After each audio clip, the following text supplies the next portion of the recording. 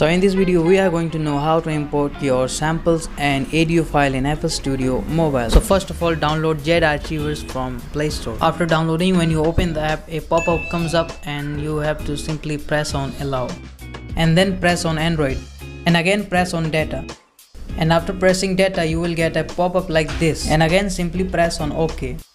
Now click on use this folder and press allow. So now we get the access to data folder in which our FLM user file is located. Now click on it and again click on files. So as you can see, it's showing my sample folder here, in which you have to copy paste your sample or whatever the MP3 or audio file you want to import in FL Studio Mobile, or you can create your own sample folder. Like I'm going to create Wahidzer sample folder. So click on this plus icon and press on the folder icon and name it whatever you want to.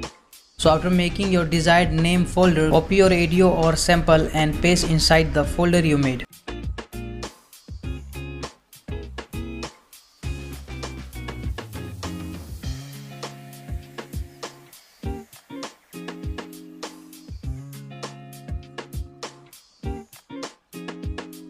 After that, open your FL Studio Mobile, and now we are going to import the audio files that we pasted in the folder. So click on plus icon, press on audio clip. Now press on my file and you are able to see the folder that you made.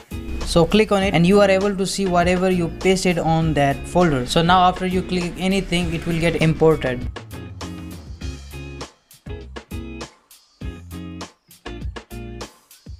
And if you want to add your sound in piano roll, then press on direct wave and do the same we did for import the audio file.